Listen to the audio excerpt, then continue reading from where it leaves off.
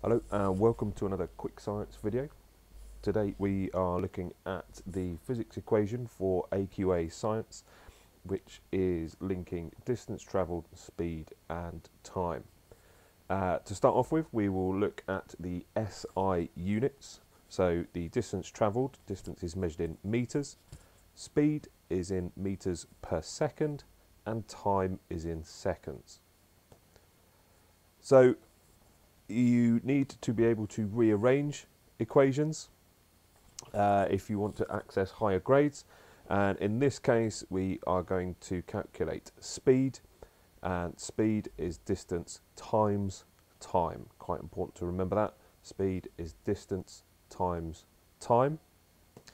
If we wanted to calculate the time, rearrange the equation so that we are looking for speed divided by distance will give us the time. So outlined here in the bottom right, time is speed divided by distance. So here are some practice questions. I suggest you stop the video and have a go at them. Answer to question 1 is 160 metres. What we're trying to do here is we're looking at distance travelled, speed and time. So it's like this is an average speed of 8 metres per second. That's our speed. And the time travelled is 20 seconds.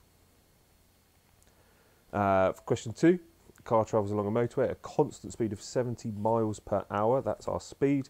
How long would it take to travel 170 miles? So we're looking to calculate the time, and we're going to divide 70 miles per hour by 175, and the answer is 2.5 hours. And the final question, we are looking to calculate the speed, so we're going to divide the distance by the time, and your answer should be 144 miles per hour. Important point there at the bottom, don't forget to convert minutes into hours so that the answer is in miles per hour. If you have any questions, don't forget to leave a comment in at the bottom, like the video and subscribe. Thank you.